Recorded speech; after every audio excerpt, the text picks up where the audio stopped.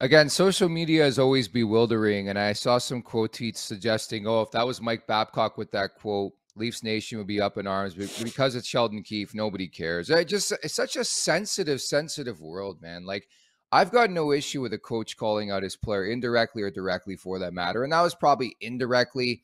Hey, Willie, we need you to be better. To say that, oh my goodness, if Babcock said this, you'd get in trouble, but it's okay if Keefe says it. Keefe says it from a place of genuine, kind, caring, like coach, hands on, and Babcock would Yeah. do it like a cold, callous, arrogant asshole, like everything else he fricking did. Where you can just tell that everything that comes out of that guy's mouth is about him and about his arrogance and how Yeah. much he loves himself, and everything's calculated on what makes me look the best. And Keefe's just not that way. So the comparison is freaking ridiculous.